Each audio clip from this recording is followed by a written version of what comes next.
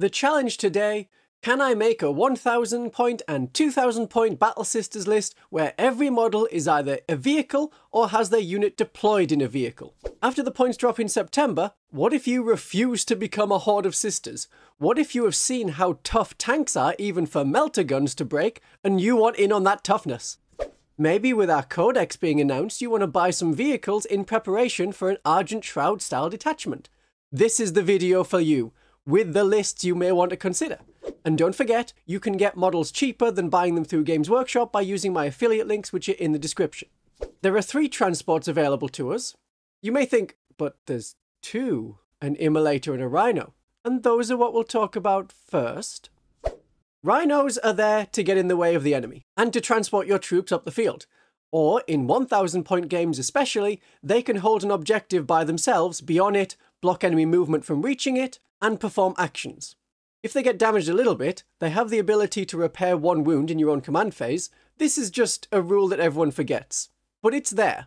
It's more relevant in smaller games where you'll be taking, in theory, less damage. The guns are nothing to write home about. It has a Stormbolter, but it's not as good as the Battle Sisters Artificer Stormbolter. And we have a Hunter-Killer missile that hits on a 2. You will roll a 1 when you try and fire this. Or if you do succeed in hitting, it has Strength 14, so it's winning most things on a 2. You will roll a 1. And if you do manage to get through that, to get to the enemy's armor save, it's -3, they'll roll a 6. They will. You never do damage with Hunter-Killer missiles. Toughness 9, this is a lighter vehicle. Not truly light, like Penitent Engine light. I suppose you could call it a middling vehicle. Toughness 9 means that melter guns are wounding it on a 4+. And 10 wounds means that it's going to be taking at least 2 decent melter shots to take it down. But there's a couple of things protecting it. We have the smoke keyword, so if it had a valuable squad inside that you didn't want to let get destroyed, we can use smoke screen because we have the smoke keyword. This gives you the benefit of cover, and it makes enemies -1 to hit you. And as a backup to that, something that we're probably going to forget that we have because of how little AP the majority of weapons have, but melter guns are -4 AP, so our invulnerable save of 6+ kicks in. Occasionally, you'll roll it, and it'll really spoil the enemy's plans. So don't forget that it's there. But the Rhino has even more guns, actually, because it has firing deck 2.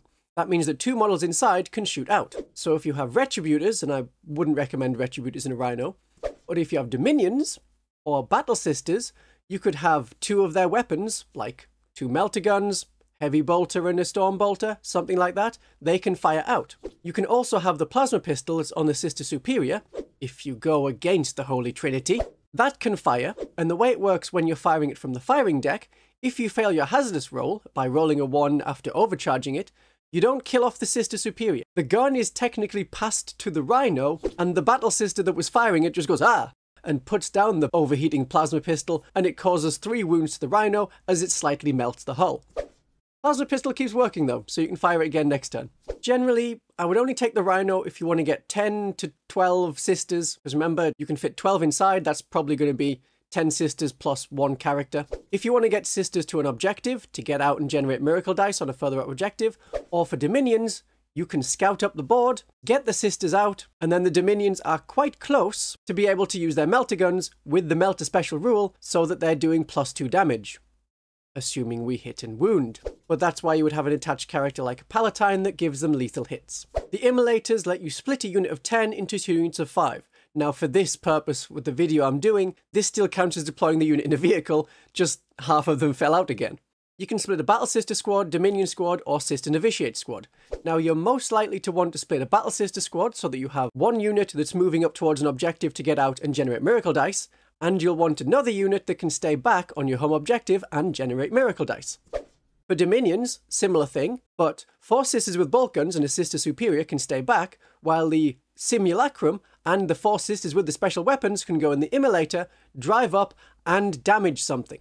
Another interesting note, if you were splitting a Dominion squad or a Battle Sister squad into 2 separate squads, well, we also get 1 cherub. Now, the way the cherubs work, it's token, it's the 11th model in this 10 model box, and it lets you have a new miracle dice after you spend a miracle dice on the unit. It is a unit ability on their card, it is not something that is tied to a particular model. So when you split the squad in half, both units of 5 get the cherub. It isn't that you need to decide who gets the cherub like it's a weird family separation case. the model is like a reminder token to use this ability. It is not just that there is only one. So splitting a squad into 2 groups of 5, you are doubling the amount of cherubs you get. When it comes to characters being attached to the squads, you can attach a character to both halves of the squad. Now you may look at point 5 and say, but attaching characters comes before you put them in a transport. But it isn't the act of putting the sisters in the Immolator that causes the split. If you look at the Immolator rules, the split happens before part 5, so you split the unit, promising that 5 of them are going to go in the Immolator, and then as they are separate units of 5 sisters, you can add characters, so you could add a Canoness and a Hospitaller in the same squad of 5 sisters if you wanted. I don't know why you would want to, but you could. And the reason you can have 2 characters with 5 sisters is because the Hospitaller has a rule that lets her join Battle Sister squads even if there's a Canoness. Max 2 characters allowed though. The rules commentary says so. The other 5 sisters that have been combat squadded, as it is termed, based off an ability that the Space Marine Tactical Squad has to split 2 squads into 5, a rule they have gotten back recently in their codex. So we split the sisters with an Immolator, then we add characters, could be a Canoness to one squad, could be a Palatine to the other squad. One of those halves goes in the Immolator, remember max size 6, so you can't have the 2 characters plus the 5 sisters in the Immolator. And the other 5 sisters and optional characters could then go in a different transport like a Rhino, or another Immolator, so no sister has to walk. You don't have to split a unit in order to put it in the Immolator, as long as every Immolator has a unit start inside it. If you didn't like splitting your squad so that half of them are in transports and half of them are on foot, then you would have to choose Rhinos instead of Immolators until you were maxed out on Rhinos. Sadly, due to the smaller size of sister squads and Dominion squads being 10, and only their expensive Retributors being able to fit and still fire decent guns from the firing deck of the Rhino, let's just not handicap ourselves more. That would be masochism, not martyrdom. The Immolator's weapons, we come with a heavy bolter, we can have a hunter-killer missile, which we know will miss, and we can change the turret, twin heavy bolter, twin multi-melter, or immolation flamers. The twin heavy bolter is considered the worst. The twin heavy bolter gives you 3 extra heavy bolter shots. Really, this is only valuable if you're facing something like Black Templars that has an absolute horde of Space Marines, and then you need the damage too to put them down. But I think the other weapons are going to be better.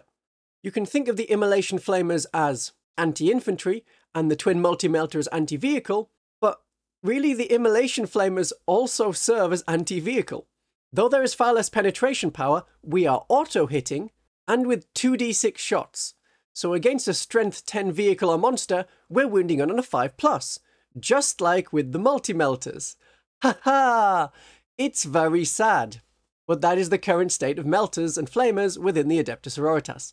Even for the penetration, if the enemy has an invulnerable save, you are just better off going with the flamers. The weapons are the same range as well, so I would choose fire. You will notice that the immolation flamers are not twin-linked. Instead, we get the better version, as I consider it. Rather than d6 shots that are auto-hitting twin-linked, we get 2d6 shots. So we can get through quite a lot of infantry quite quickly, and they are rather popular when you have absolutely hordes of Tyranids coming at you, regenerating, or hordes of Traitor Guardsmen coming at you with reinforcements. You're going to need to keep getting rid of them. Bolters will mostly do the job, but there's also another reason why I like the immolation flamers. We want them because they are auto-hitting. The fire support rule means that in the shooting phase, if a unit that disembarked from the Immolator this turn shoots at the same target that the Immolator has hit this phase, the disembarked unit gets to re-roll all of the wound rolls, as long as the Immolator hit with at least one of its shots against the same target. So rather than having 2 multi-melter shots hitting on a 3+, yes, will probably hit, will you remember to use a 3 for a miracle dice? You may not. To activate this ability, you just need 1 successful hit. Auto-hitting flamers will give you at least 1 successful hit. So if you want your anti-tank firepower, that could come from the Dominions or Retributor squad that's just been inside and got out, then their melter guns or multi-melters will get re-rolls to wound. The important bit, because like we've said, if we were shooting something like an Immolator that has toughness 10, we're wounding on 5s. The re-rolls are necessary. And I do prefer Dominions to Retributors for going in an Immolator. We can scout with them because this is a dedicated transport. The Dominions have scout, and so the transport itself gets to move with them at the start of the game. So we can get to the mid-board and start performing actions right away, either with the Dominion squad or the Immolator. Retributors can't scout. 10 Dominions is cheaper than 5 Retributors. The Retributors already have an ability to reroll ones to wound, so adding them with the Immolator's ability to fully reroll wounds is a bit of anti-synergy. We're adding on an ability that we already have, a better version, but we already have that. Dominions don't have that. Instead, they have assault weapons. Assault on everything. Assault flamers, assault melters, assault stormbolters, assault bolt guns. These were fired from the firing deck of a Rhino. They would still be fired even if the Rhino advanced. Remember how firing decks work? And while we're getting half the shots because we got 4 melter guns rather than 4 multi-melters, multi-melters being 2 shots, we're hitting on 3s rather than 4s. If you did want that one big punch, Retributors in an Immolator is okay. I think that's probably going to be the only way to use Retributors unless you have them with heavy bolters way up high in a building where you can get the plunging fire rule to be -1 AP in addition to their existing -1 AP for -2 AP on their damage to weapons.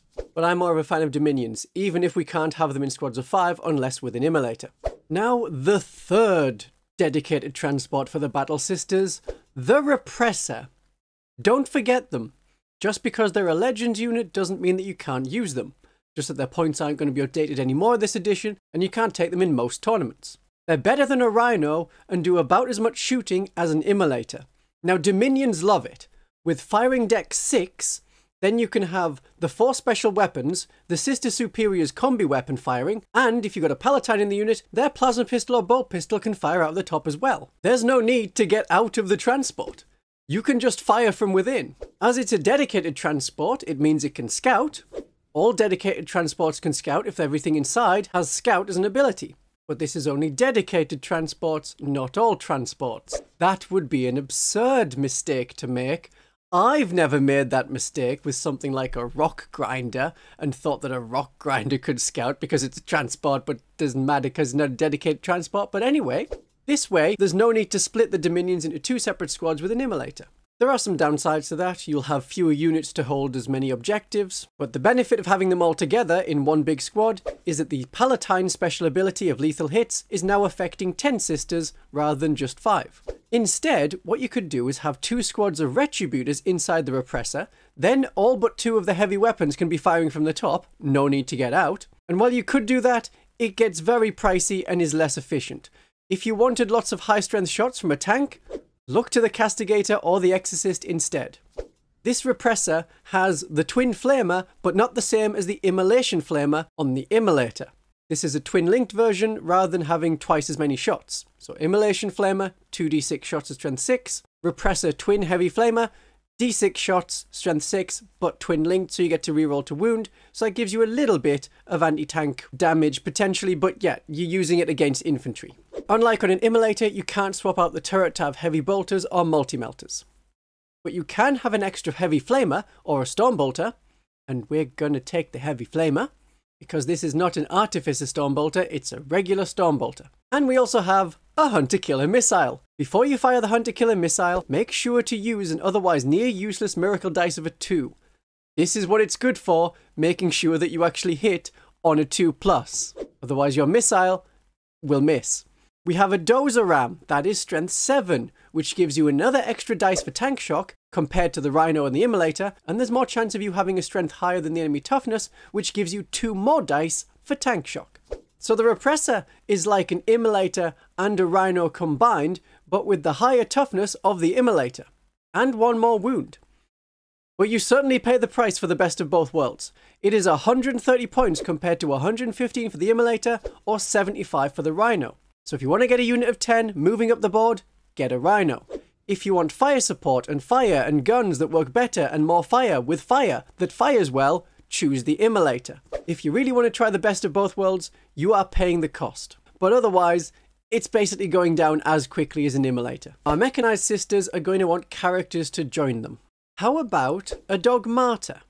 Now that's not something I would normally recommend, but it gives you a minimum objective control of 1. I know it says it adds 1 here, but rules commentary.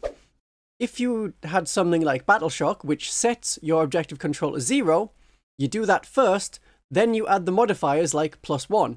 So even battle shocked, and the Dogmata gives you some resistance to battle shock, even then we're objective control 1. And if our battle sisters are perfectly fine and have the Dogmata, then they're each objective control 3. That is equal to a tank, so it's very suitable for a mechanized list. And the OC of at least 1 means that you can hold objectives, and now that Insane Bravery is once per battle, and you have to use it before you roll the dice, this is a great backup. And I would only use Insane Bravery if you don't have the miracle dice for it, or you're saving your few miracle dice to make good attacks. It's going to depend on how many miracle dice you have at the time. I would put the Dogmata with Sisters to enhance their objective control too, rather than putting the Dogmata with Dominions, because even though then you have the same objective control as Sisters, we could just get Sisters instead. And the Dogmata plus Dominions, we would lose Scout, because unless every model in the unit has Scout, that attached unit isn't going to Scout. The Palatine has Scout, so when you put the Palatine with Dominions, the unit as a whole, as an attached unit, can still Scout. And that includes being inside a Rhino or an Immolator.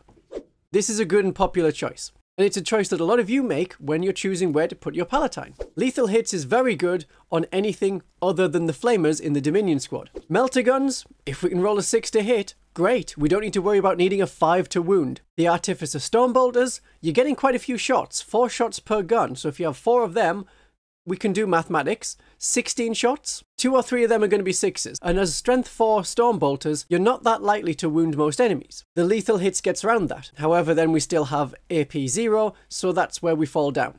But that damage 2, if it gets through, is lovely for getting rid of Chaos Marines. The Palatine is a good choice in most any list, but especially in Mechanized Sisters lists. And they add quite a bit of combat punch as well.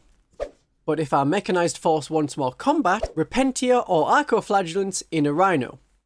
Now the Repentia are squishier and more in need of the Rhino because they only have 1 wound each, but if it gets blown up, the Arcoflagellants are better able to survive the explosion with their Feel No Pain and 2 wounds. The way destroyed transports work, you roll a dice for every model that's inside. For every 1, a model in that squad, your choice, takes a mortal wound. So the 2 wound Arcoflagellants with a Feel No Pain have a lot of resistance to that. Very little damage, but that is maybe because it is an explosion. The fire goes outwards, not inwards. That would be an implosion. This is how science works. If you're inside a thing that's exploding, you're mostly fine. However, there's another good reason to take Repentia instead. The Repentia Superior can fire her bolt pistol from the Rhino firing deck. So take that, Arcoflagellant mains. I've done a video comparing them. Both units have their uses. If you know you're going to be facing a Horde army like Necrons, yes, they are definitely a Horde, they can take Destroyer Focus, but in their new codex, that's less viable compared to many Necron warriors. Or there's Tyrannies, they can be a Horde unless they're going monster heavy, and especially Orcs that have toughness 5 and lots of bodies. Then you would choose Arcoflagellants. I choose them quite a lot in casual games because they're more likely to come up than something like Genestealer Cult, because there are more Necron and Tyranid players due to the 9th edition and 10th edition starter boxes including those factions. If you know you're going to be facing traitors like Chaos Marines or Renegades like whatever that is, then you're going to want Repentia, because their damage 2 swords and strength 6 will get through the power armor. We're not done with vehicles yet. This is just the mechanized side. Now we want the support vehicles that are actually doing the shooting, the Exorcists and the Castigators. If you want to have anti-infantry firepower, a Castigator is a great choice. I've already mentioned taking the Heavy Bolter and Twin Heavy Bolter on the Immolator if you need to take down a lot of Black Templars, but the Castigator does that better. 3 Heavy Bolters, so that's 3 more shots, and we have sustained hits, and then we can have the Castigator Autocannons or Castigator Battle Cannon. The Autocannons are 8 shots at half range, and you get to reroll hit rolls against infantry. As it's strength 9 and twin linked, it can also have a go at vehicles, either wounding on a 4 if it's a vehicle the level of a Rhino, or wounding on a 5 if it's a vehicle or a monster with a higher toughness. But with twin linked, regardless of what we're firing at, we re-roll those wound rolls. Both the Castigator Autocannons and the Castigator Battle Cannon are only AP -1, but both provide damage 3, and prompt a battle shock test on their target. Oh, and there's a Hunter Killer Missile if you want to miss with that as well. Now the Castigator Battle Cannon has 1 higher strength, which is important when you're attacking vehicles, and it gets rerolled to hit against vehicles, but it's not bad against taking out infantry as well. If you're facing a lot of Death Guard Terminators, the number of shots plus blast plus ignores cover, and doing damage 3, I mean both are good. There's very little between them as to which gun is better. Either one is fine. I am known for preferring Exorcists over Castigators. In a normal list with few to no other vehicles, having an Exorcist lets you keep your vehicle out of line of sight and still fire, which makes the enemy anti-tank face off against a toughness 3 sister with a 6+ invulnerable save. In a mass armor list like this, there are a lot of targets for the enemy anti-tank weapons, so the castigators don't just get focused on immediately. So it's okay to move them up, provided you can get line of sight. You should be able to see above other Rhinos and around the Penitent engine, but the Immolator and its massive stained glass front may prove a bit more difficult. A word on line of sight, as I'm now on like the 3rd time I've seen this error. You cannot fire through your own models. So you can't turn a tank sideways and shoot through it, but then not get shot back yourself. Your own units block line of sight. Infantry block line of sight, monsters block line of sight, and vehicles block line of sight. The only exception to this is models in the same unit. So a Battle Sister Beatrice doesn't block line of sight for Battle Sister Amelia, but Battle Sister Clara's Rhino very much blocks line of sight. Normally, I would suggest Seraphim to remove enemies from their home objective, but in a mechanized list, it is not the worst idea to have an Exorcist with the smaller missiles. They have ignore cover and indirect fire.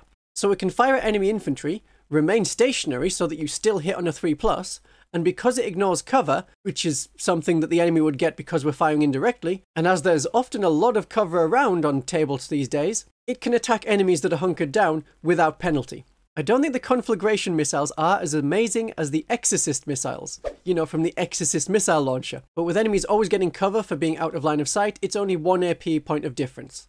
But the small missiles are not going to kill 5 Space Marines holding an objective, something like a Deathwatch kill team or an Intercessor squad. The big missiles will. So I prefer, as I think everyone does, going for the larger Exorcist missiles. If you do like the conflagration missiles, please say in the comments. We won't laugh at you, we will just think it's very interesting. Now if you don't like or don't have the tiny missiles for the Exorcist, outflanking an Immolator with half a sister squad, so you've got a flamer, combi weapon and a multi-melter, they should be able to deal with enemies on a home objective. The Missile Exorcist may be better, but outflanking is an option. Not the best option, because when you're outflanking, you're going to have to wait an extra turn. You won't be able to disembark until the turn after you've arrived from reserve, because disembarking happens in the regular step of the movement phase, and arriving from reserves happens later in the step, the reserve step. That is how the Games Workshop Tournament FAQ has it, and is how most people play it, even though it isn't super explicit that you can't disembark in the reinforcement step. Another interesting, I say interesting, tedious rule issue, though a minor one, is the question of how many points half a squad of Battle Sisters is. If you split them in an Immolator and need to figure out the points destroyed for victory conditions, or for how many points you can have in reserve, how many points are they? Sensibly, as we're doing mathematics now, not science, we've moved on from science, we're now doing mathematics, I would say they're 50 points. Because we learnt this in school, 100 divided by 2 is 50, and I'm willing to go with that. I wouldn't think that I suddenly have 2,100 points of models just because I split a 100 point unit in half. But there are no rules for this beyond the points cost of what the unit is. Up to 10 sisters are 100 points. But please let us be sensible. Please. If you split a Sister Novitiate squad, which has 85 points right now, I would say one is 43 points, the one with the superior, and the other is 42 points. That should work. Let's get some more combat vehicles in here. Penitent engines can support a Rhino rush. They're a lighter vehicle with a toughness of 6, but they're a good distraction from your other battle tanks like the Castigator and the Immolator and the Rhinos. They can be annoying for the enemy to have to take down, because even though it's a 4+ save, it's a 5+ feel no pain on top of that, and you have to get through 5 wounds worth of that. But they are very obviously big and scary, on account of it's a dude running at you with massive buzz blades. That's good for killing enemy light tanks and small vehicles that are in the way. Hunter-killer missiles were never going to do it. You can equip your Penitent engines with twin Penitent flails, but that profile looks to me so very much like the Arcoflagellants, and we've got the Arcoflagellants already in a Rhino. Yes, the Penitent engine has an extra AP, but I much prefer the massive industrial Buzzblade. But not the ones on Genestealer Cultists today, the ones on Penitent engines. We can also hide behind a building, then move round it, advance and charge. That is the special rule. And with an 8-inch move and the ability to advance and charge, oh yeah, that's just a Genestealer. This is just a very big, scary Genestealer. Maybe there is more overlap between Genestealer Cult and Battle Sisters than I thought. Why do I like them both? Okay, alternatively, we could have mortifiers. They get an extra save, because you can have a 3+ save on them, and if you want that extra anti-space marine firepower, then we can have heavy bolters. We don't get the ability to advance and charge, but this is a unit that you will move into the center of the table, complete actions, or hold a central objective, and the enemy is going to have to figure out how much firepower they're willing to put into it to get rid of it. It's surprisingly tough, but in this list, it is the weakest vehicle that you'd be putting out. And although I haven't done one for the Sisters of Battle yet, I have advice for making a 1000 point list with Genestealer Cult, and one of the key things that you have to do in a list is distract and delay the enemy. Having mortifiers right there in the center, something that the enemy has to deal with, is a great distraction. And it makes great use of a Repentier who decided that they didn't want to be Repentier and ran away, failing the Repentier exam twice. So now they're in a mortifier, and this is a great use for them canonically as well. Just stand in the open and receive redemption. What if we want walkers for combat, but we also want walkers for shooting? And what if we want something bigger than a penitent engine? Would you like a melter gun, but instead of wounding on a 5, you're wounding on a 3 against most everything? Well, let's welcome the Armiger Warglaive! Yay, it's the Armiger Warglaive! Woo! So we have Strength 12 -4 d6 damage with Melter 4 on the Thermal Spear, and we have our own Penitent Buzzblade called a Reaper Chain Cleaver. And while the Penitent Engine can be equipped with a Buzzblade and a Penitent Flail, you could use the strength of the Buzzblade for Tank Shock, with that Strength 10, but then if you're fighting against infantry, use the Penitent Flail, but you can only pick one combat weapon to fight with when you're in close combat. But the Armiger Warglaive always has the choice to get the best of both, and a strike with the Chain Cleaver is much like the Buzzblades, but with an extra damage. And we're hitting on a 3+ rather than a 4+. So if you wanted to convert a Penitent Engine into a Warglaive, you can just keep one of the Buzzblades. It's about accurate. Oh, and it also has exactly the same special rule as the Mortifier. See, this is a Sisters vehicle. It just got misplaced and ended up in the Imperial Knights Index. And with a toughness of 10, it's rather difficult to get through. And for its damage output, I wouldn't want to throw it out in the middle and just hope that it survives. But this is a walker that's adding effective anti-tank firepower and close combat. Now I'm going to show off a 1000 point list and a 2000 point list in this theme. If you've skipped to the end, then you've missed why I chose these units and what you're going to use them for, so get yourself back to the start. 1000 points. We have an Exorcist. That is going to sit on the home objective, ideally out of line of sight, because it's in direct fire, so we can still keep using it to almost its full ability. We have 10 Dominions and a Palatine in a Repressor. We're keeping them together as a big unit because the Palatine's bonus will now cover more models. And I do very much love the Assault Bolt Guns we have, along with the Assault Flamers and the Assault Melter Guns. We won't be able to charge, which is what the Palatine wants to do, but being able to move, advance, and reroll the advance roll if we so wish, a rule I just keep forgetting, Dominions can be quite good for delivering deadly firepower. We have a Penitent Engine to be a distraction in the middle, or to charge and destroy enemy vehicles. But if we're destroying enemy infantry, that's what the Archoflagellants and a Preacher in a Rhino are going to do. That lets them move up quite quick.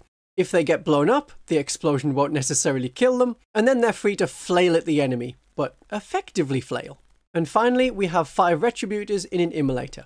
This is the only place I'd want to see Retributors in this list.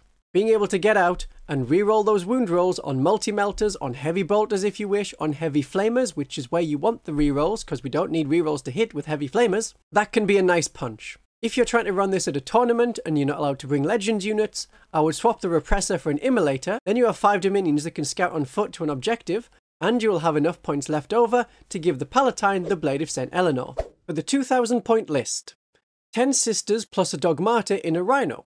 I wasn't going to split the Sisters with an Immolator for this unit because with more bodies, becoming Objective Control 3 is going to mean the enemy will have to kill them all, which is harder to do when there are 10 of them and the Rhino can block the enemy getting to you. In short, this is my objective, go get your own.